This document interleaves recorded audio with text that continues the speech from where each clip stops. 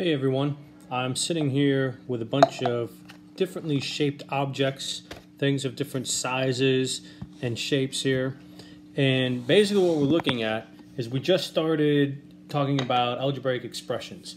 And what we really want to do is take algebraic expressions and turn it into how to use formulas. And our eventual goal is going to be able to find volumes of these different types of shapes. We have cylinders, we have rectangular prisms, we have spheres. This isn't a perfect cone, this is something called a truncated cone. If you imagine this going up, it will eventually reach to a point, but we cut it off, so that's why it's called truncated. And then there's the most coveted cylinder that we have right now. You might call it the holy grail of cylinders, the toilet paper roll.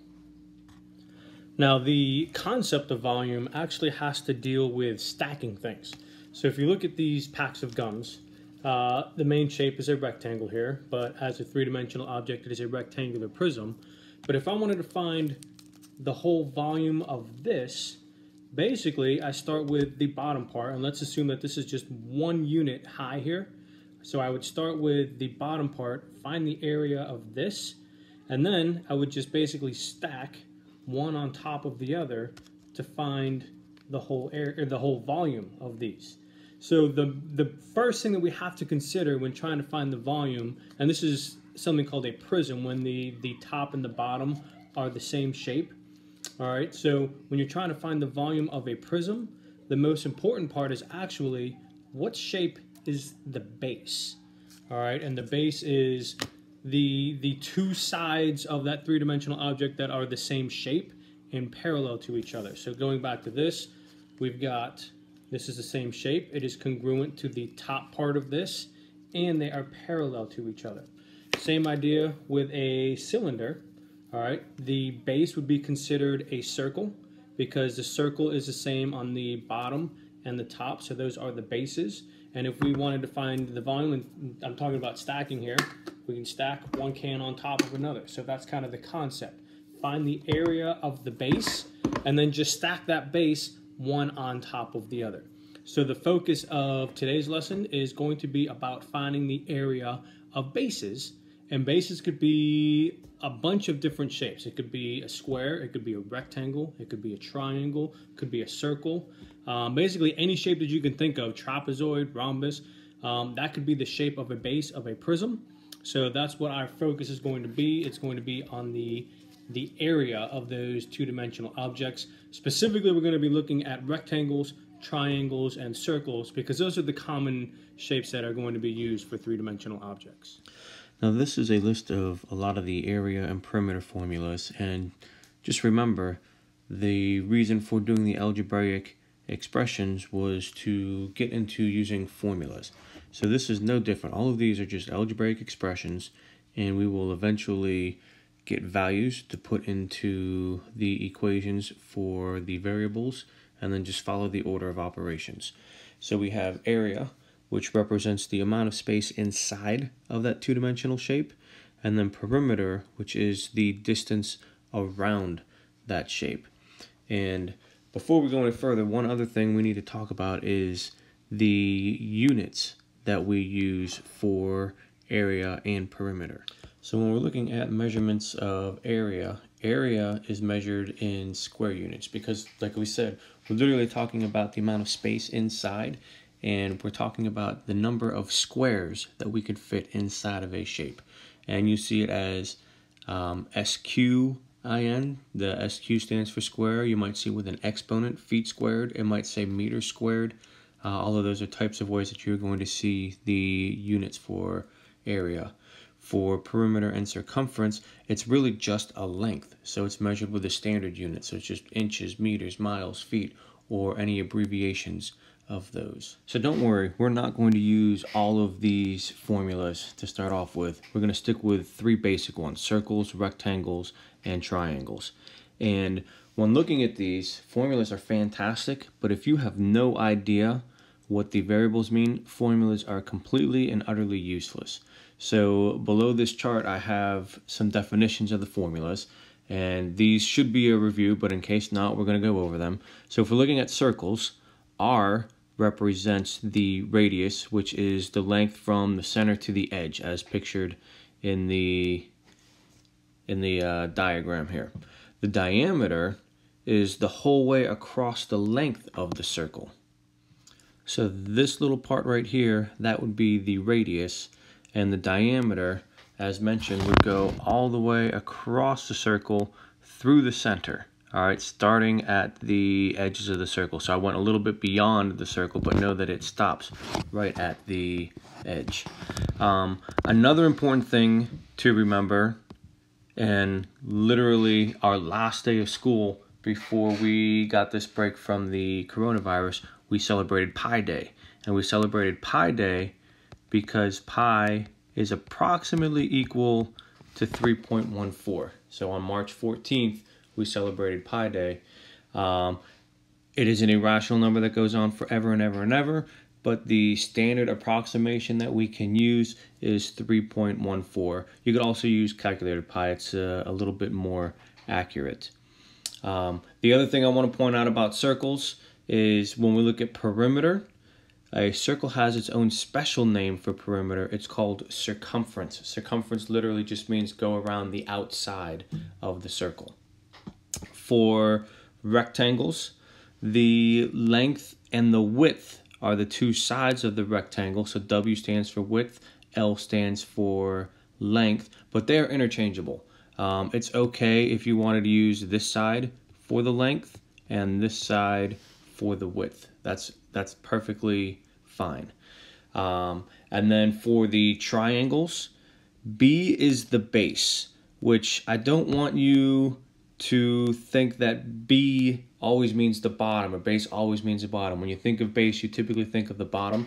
It is possible that the base is on the top of the triangle, that it's on the side of the triangle. The only thing that we have to recognize is that the base is always a side of the triangle. And H, the way that you look for H is it's going to be perpendicular to the base. So you might see that little square there representing a 90-degree angle. And it is actually possible for the height to be a side. If you get a right triangle, this could end up being your base, and that could end up being your height. As I mentioned, the base doesn't have to be on the bottom. Let's pretend that we had a triangle like this, and our 90-degree angle was right there.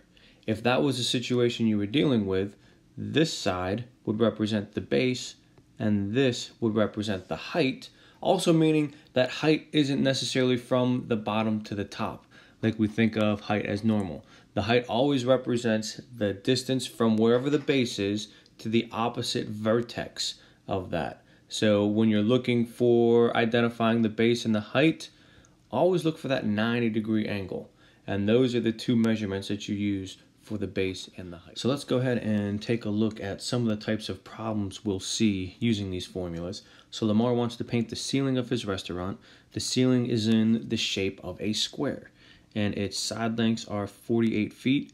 And it says, suppose each can of paint will cover 192 square feet. How many cans will be needed to paint the ceiling? I'm going to take a screenshot of this real quick so we can write on top of this here. So information that we know we have a square. And all sides of the square are the same. So we know that this is 48. A square is a type of rectangle. So to find the area, we know the area is length times width. So to find that area, once again, just like algebraic equations, we are going to substitute values for those variables in and just follow the order of operations. This one's simple. We just have to take 48 times 48. 48 times 48 is 2,304, and we're talking about feet, so we have feet squared here, or square feet. And then the next part of this, and the reason that the rectangles are going to be a little bit more complex is because really the area of a rectangle is about the easiest one that we can do.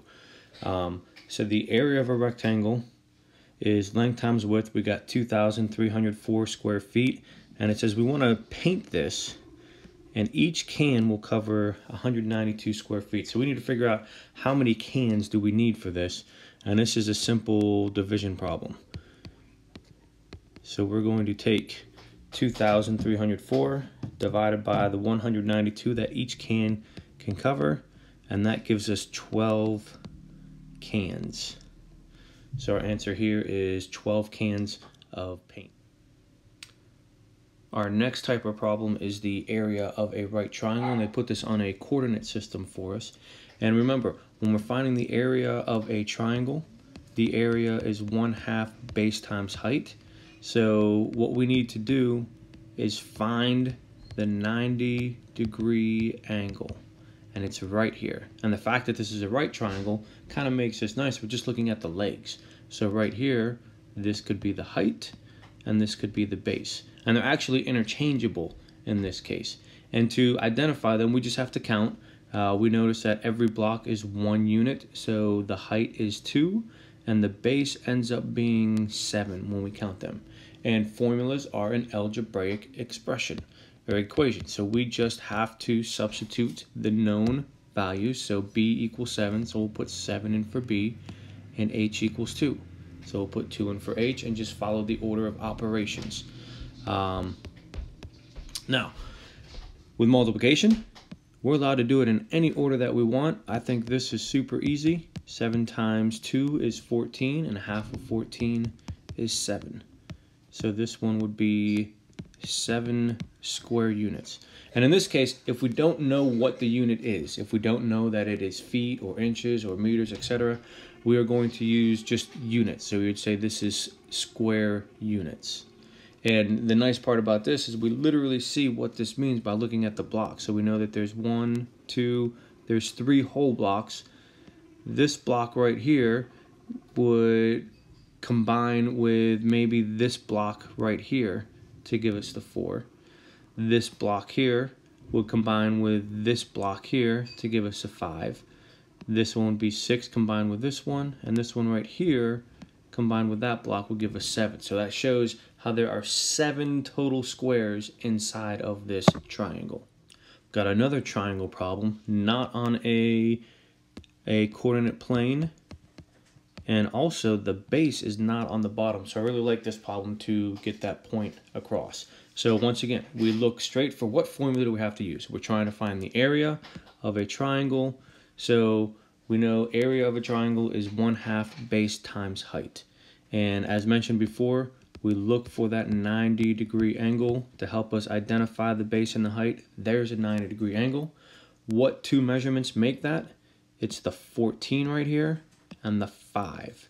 So that is what we're going to be using for our base and our height. So we substitute 14 in for the base and 5 in for the height, and we do our order of operations.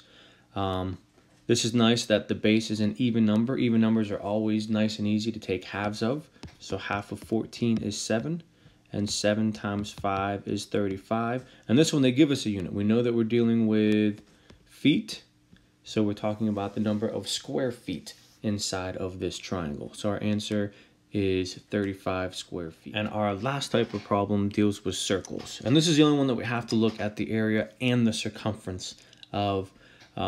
So our formulas for circles, area is pi r squared, and circumference is either pi times diameter, or we can look at 2 pi r.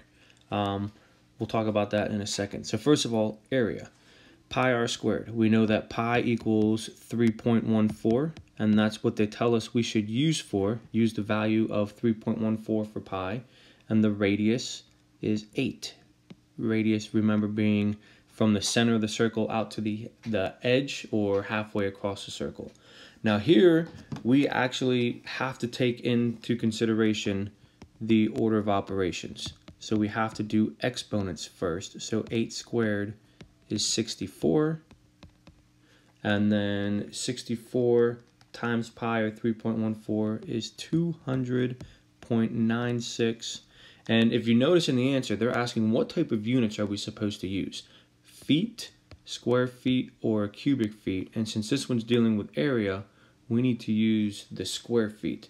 So this is 200.96 200.96 feet squared here. And technically, what I should be doing, as soon as I put 3.14 in for pi, I should be saying this is approximately equal to.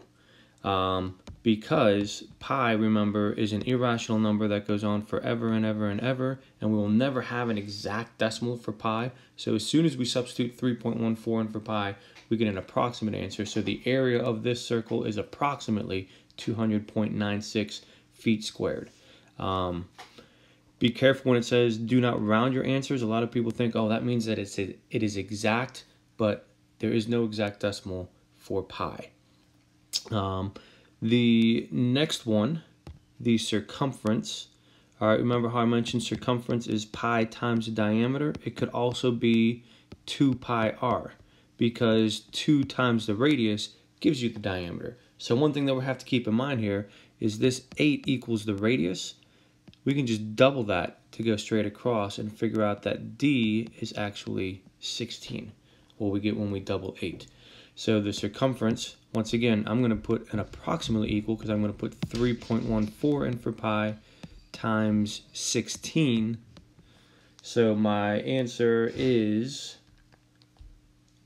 approximately 50.24. And circumference is just the length around the outside of that circle.